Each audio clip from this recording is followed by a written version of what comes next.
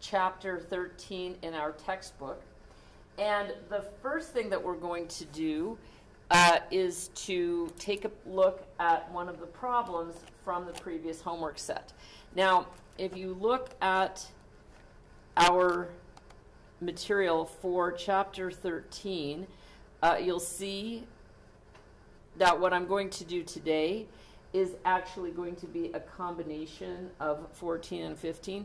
So it will be labeled lecture 14, but there really isn't going to be a lecture 15. So these two will be together. Then, since I will be assigning a little bit more homework, I will shift the due date for the homework until Monday. So those are just sort of some of the specifics. So if we come over here to the document cam, the first thing I would like to do is to take a look at problem 13.119. And what we have on this problem is an ocean liner, right? And the ocean liner has a mass of 35,000 megagrams. All right, so let's think about for just a minute what this means. Well, this would be 35, this is times 10 to the third, if we think about it that way, megagrams. And a mega is actually a 10 to the 6th. So this is 35 times 10 to the 9th grams. But if we want to report it in kilograms, it would be 35 times 10 to the 6th kilograms. So all of those are valid units. All right. So it has an initial velocity of 4 kilometers per hour. And we may be able to keep that in kilometers per hour, but once again, I'm thinking we're going to want to change it into probably meters per second would be my guess. So we have 10 to the third kilometers per meter, and we have 3,600 seconds per hour. So if we do the math on that to write that number in meters per second, we get 4 divided by 3,600. Boy, that's really slow.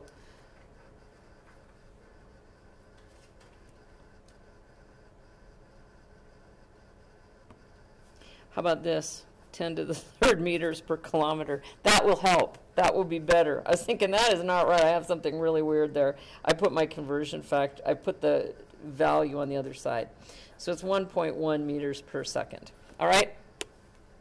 So what the equation looks like is this. We know that in the final analysis that the mass is going to be the same, but the velocity when it comes to a stop is equal to 0. So what we're really looking at is what is the impulse of the force from the tugboat. We're told that the magnitude of the force from the tugboat is 150 kilonewtons. Okay? So that would be 150 times 10 to the third newtons. All right. So basically what we're looking at is the initial linear momentum of the boat plus the impulsive force, the impulse of the force of that tug is going to equal the final linear momentum of the ocean liner. The force is constant, so we can just write that as F delta T. And those two things then will equal 0. The force opposes the motion or the velocity, so we could then say minus F delta T, or let's say minus F delta T equals 0, and then mv1 will equal F delta T, and what we're searching for is the delta T. So if we take the initial linear momentum and divide it by the force, we'll get a delta T term. So let's go ahead and resolve our units when we get this done. So if we have this as 35 times 10 to the 6 kilograms times the velocity of 1.11 meters per second, that would be the linear momentum of the tug or of the ocean liner initially, divided by the force, which is 150 times 10 to the third newtons, is equal to time, how much time it takes it to stop. So what do we know about a newton? A newton is a kilogram meter per second squared. So if we do this, we get kilograms cancel, meters cancel, this second cancels this, and we have a single, just second, not second squared, but just second in the denominator of the denominator, which will flip that to the top. So numerically, the value is going to be 35 times 10 to the 6th times 1.11 divided by 150 times 10 to the third. So 10 to the 6th divided by 10 to the third is just 10 to the third, or 1,000. And so that value is 259 seconds. Okay, then if you wanted to write that in minutes, because there are 60 seconds per minute, you could say 4 minutes and then 0.3166. Hang on a second. Let me just do this. 0.3166 times 60 is how many seconds? 19 seconds. 4 minutes, 19 seconds. Or 259 seconds, either one. All right? It's a good problem. It's very, very rooted in momentum and impulse. So, and I'm glad I had told the class today that there's a certain type of problem in this section that does not lend itself well to high levels of understanding. And when the student brought this problem to me, I was afraid I'd assigned the other problem. But I'm good. So we're golden. This is a good problem, which is what I had intended. When you have that equation right there, like mv1 plus, is that like an integral of ft? It is. Right, and it comes from this idea. If you think about everything goes back to this, right? Everything goes back to Newton's second. So then we get force is equal to mass times dv dt. And when we start talking about momentum, even though mass in this form is a constant, we can also think of it like this. Okay? And so then if we separate that,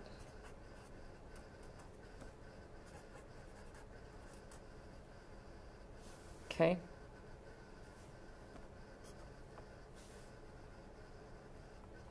Sorry, I forgot my d. Oh, I guess I got my d there. Okay, so then if we integrate both sides, we get the integral f dt equals, and if the mass stays the same, which it doesn't always, but if it does, we get mv2 minus mv1, like that. So we're saying then is that the difference in linear momentum is equal to the integral of f dt, and we refer to that as the impulsive force. Or the impulse. See, I always want to say that incorrectly. The impulse of the force. So then once again, if F is constant, which is nowhere near something one can assume, but in this problem it tells you specifically, F would come out and you'd get that delta, so you could just say like that. So if you have constant mass and constant force, Newton's second law can be written as just F delta T is equal to M delta V. And that F delta T is referred to the impulse of the force. F is referred to as the impulsive force, and F delta T is referred to the impulse of the force. So far so good? Yeah. All right, excellent. So now let's take a look at the rest of this chapter, which is about certain kinds of impacts. So let me pull, oh wait, I didn't pull it up. Here it is. All right, let's see if it'll come up properly. Come over here to the podium PC, and we're going to talk about we just need to go to the very end of this. We're just going to talk about direct and oblique impact. So I'm going to use the PowerPoint lectures today because this is very, I don't mean, when I say cut and dried, I don't mean easy. I mean that it's rich in formulas. So we have to know some definitions, and then we have to use particular formulas based on the nature of that impact. So when we talk about impact, it's really common to talk about like pool balls on a pool table hitting each other, because it's a great example, and also because cue balls and pool balls in general are round, spherical. There's so much symmetry that you don't have to take into account any lumpiness of the spin. So because they have such a high degree of symmetry, they make a good example. And this first slide gives us two definitions: a direct central impact and an oblique impact. The difference between them is, if with direct central impact, what happens is the two balls approach each other along the same line, which we call the line of impact. Then they will bounce off of each other in a way that we'll discuss after on the next slide. Oblique impact also has a line of impact, but the balls approach each other and hit each other on the line of impact, but they don't come at each other from the line of impact. In other words, the impact is skewed to the initial velocities, the directions of the velocities of the two balls.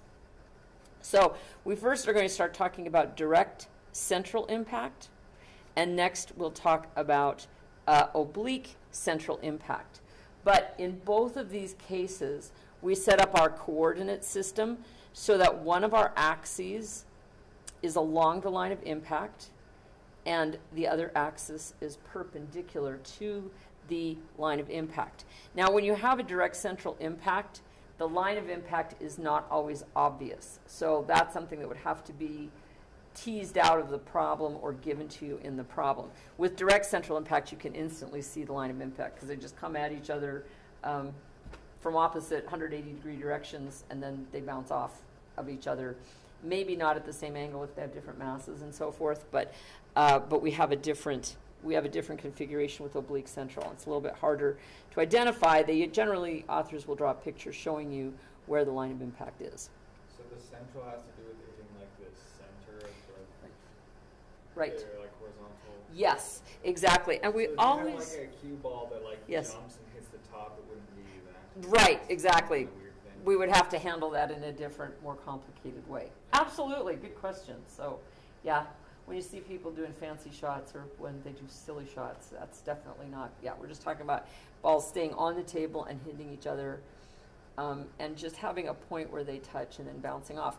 They actually use this kind of analysis to determine the speeds of vehicles before a crash. So, like if somebody says I was only going 37 miles an hour, they can reconstruct the scene, and this is a part of that reconstruction, and say, well, actually you were going 40, you were not going 37, you were going 111, or something like this. So they can do that reconstruction based partly on either direct central impact or oblique central impacts.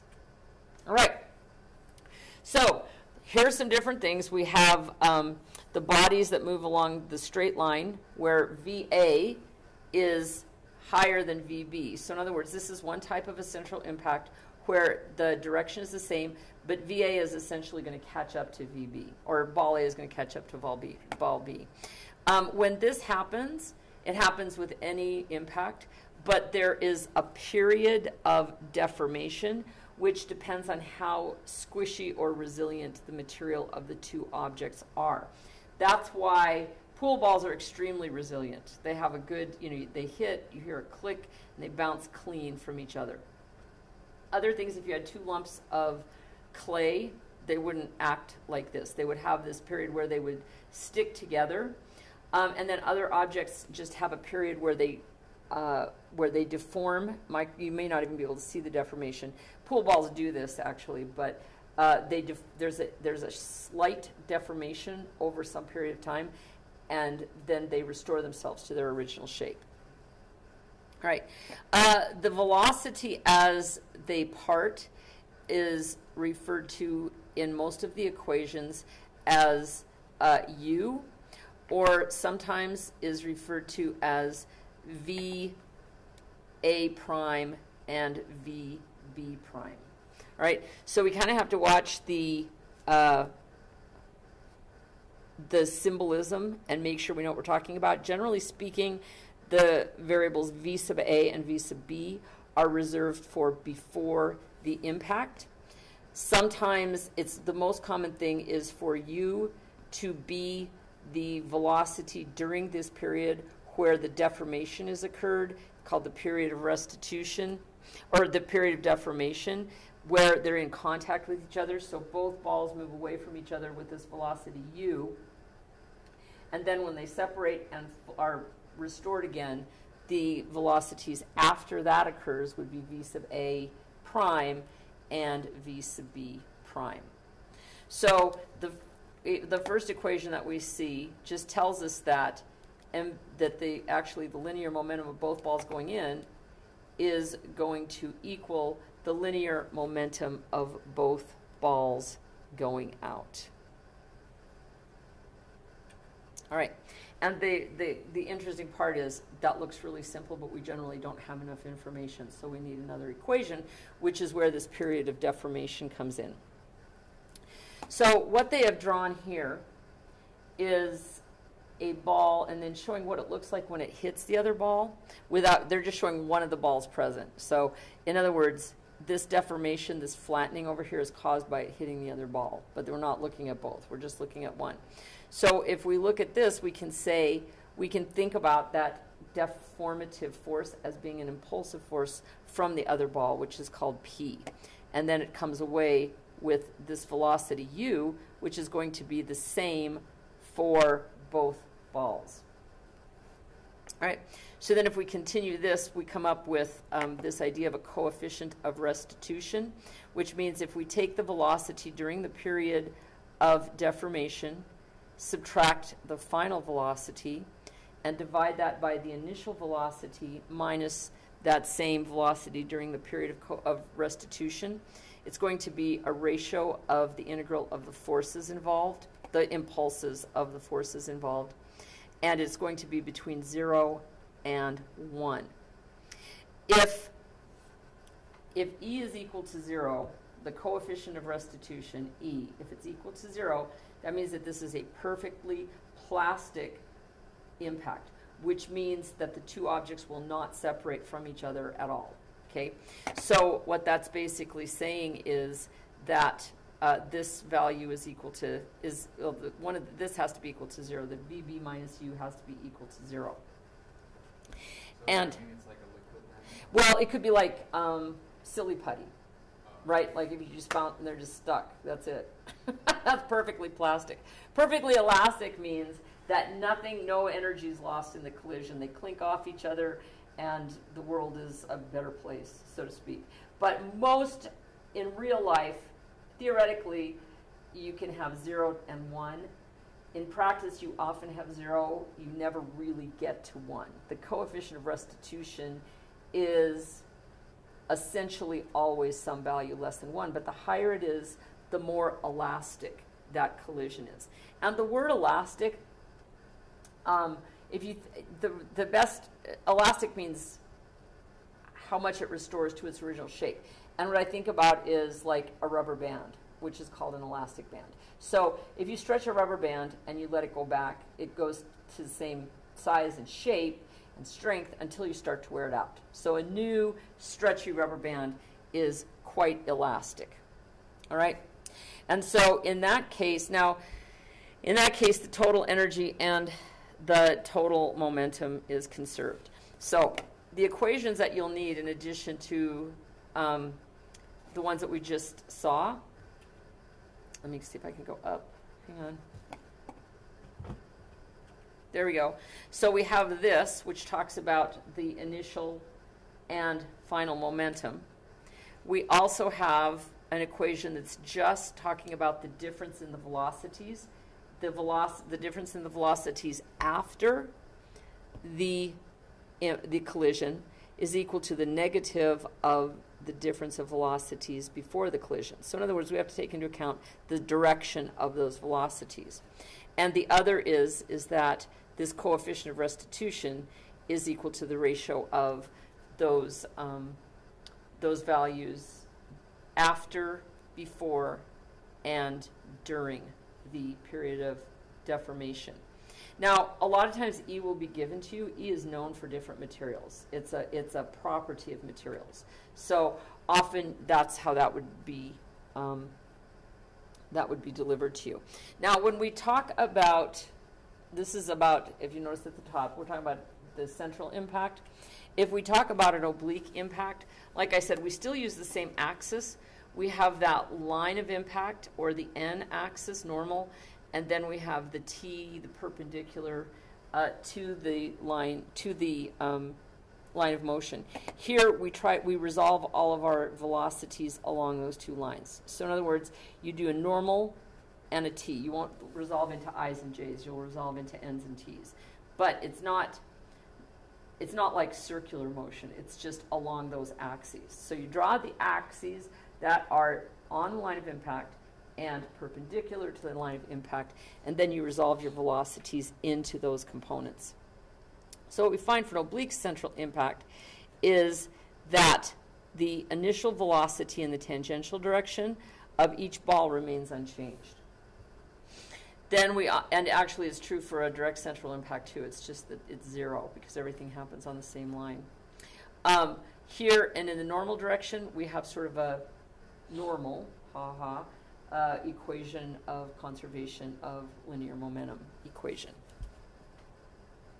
All right, and then we also have this equation that involves the VA prime, VB prime, which are after the impact in the normal direction, is equal to that coefficient of restitution times the difference of the velocities going into the impact in the normal direction. So the things to remember here, because momentum is a vector, we always have to keep talking about the direction. We have to resolve carefully into n and t directions in order for these equations to work. The equations still work, x, y, or whatever other set of coordinates you might use, but you don't have this relationship with E to give you another equation. In other words, it will have some piece of E in the different Cartesian directions. Yes? Are those brackets, or is it like an absolute value? Oh, it's a bracket. Okay. Yeah, and it's sort of an awkward subscripting scenario, but what they're saying is they want to use parentheses to say VA in the normal direction and VB in the normal direction. So I might just eliminate the parentheses here and just call it VAN and VBN. And then you could just use parentheses instead of brackets. So it's just the second tier of parenthetical. Yeah, good question. All right, so then the rest of this, we just talk about in an oblique central impact. This one's kind of interesting because we have a cart with a very fixed direction because it's on wheels, and unless the ball hits it hard enough to bounce, we know what the direction of the cart is going to be afterward. Okay, so this is just a way to work out the vectors.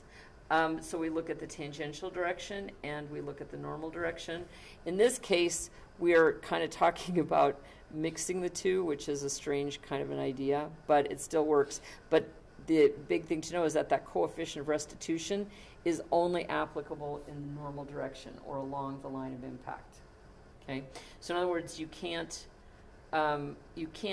tease out the coefficient of restitution very well except along the line of impact. Okay? And then you can also combine these with energy and energy problems. So for example, with pendulums, you can talk about, you can use work energy, you can use impulse and momentum, and you can also do anything from Newton's second law directly involved in that.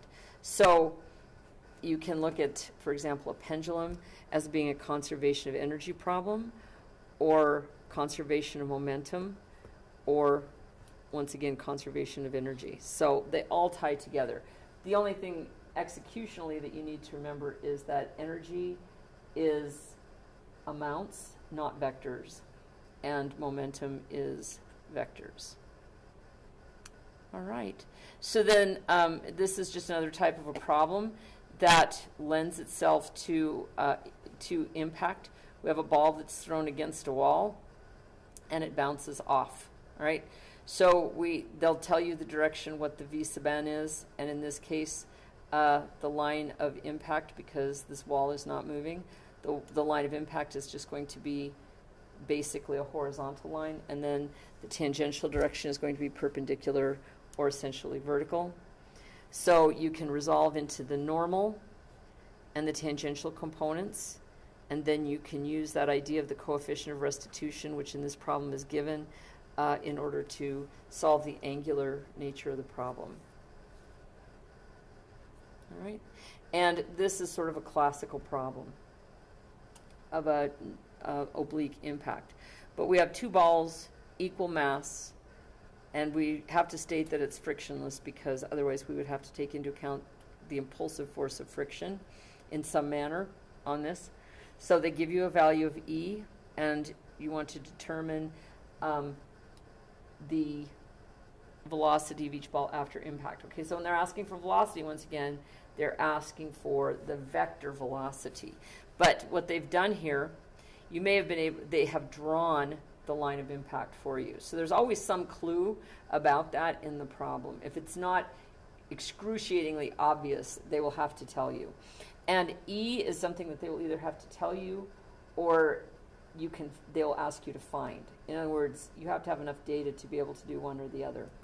So here, with a coefficient of restitution of 0.9, these are pretty resilient balls. They're not very sticky at all. All right, so they do the same thing. They set up the normal and the tangential velocities of each, and then they use the equations specific to oblique central impact, which is that the tangential velocity of each ball remains unchanged, then before and after. And then we do the normal equations, and we come up with an expression for the normal velocities afterward.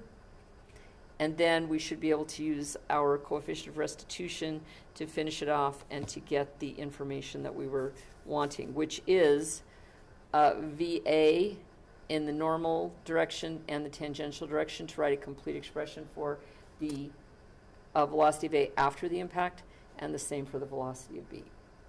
Okay. All right. I will not be doing any problems like this. So they're not that hard, but it's just a little bit beyond. And we won't have any springs either. All right. And that's it. Somebody made like a video game of pool, they have to Yes. include all those formulas. Uh-huh. Yep. If the universe of the video game acts like the real universe, everything's going to be determined by those formulas. Pretty cool, huh? Yeah. And we had an incident out on our farm involving this is how I found out about this, which I just thought was really cool, but involving a person who hit a cow that was out on the highway. And it wasn't anybody that we were associated with, it was somebody else. I want to be really clear. But it was quite late at night, and they suspected that he had been drinking. But he said, I was just going 30 miles an hour or something like that. And they reconstructed it this way. And it turned out that he was going like 77 miles an hour. So right. Yeah. The guy lived, the cow did not. But anyway, I guess that's probably too much information. Not for you, but for other people. They might not want to know that, but it was not a pretty sight. So, but anyway, so I always love it when I find real world applications. You know, it's like hitting pool balls on a table is really cool, but when you find out that there are other things that you can do with it, it's much cooler. All right, so like I said, this will be our last lecture for Chapter 13. I will assign 2 more problems. I'll try to find one that's a direct central impact and one that's an oblique impact, and I will put them up on our Moodle page. So this homework for Chapter 13 will actually not be due till Monday, but as I've told you before, if you turn it in late, there's really no penalty. The days are just to keep us on schedule so that you won't have a big clot of stuff to do before the midterm and the final. So the more progress you can make, the better off, but you won't lose credit for turning in anything late. All right, well, have a wonderful day, and we will see you next time.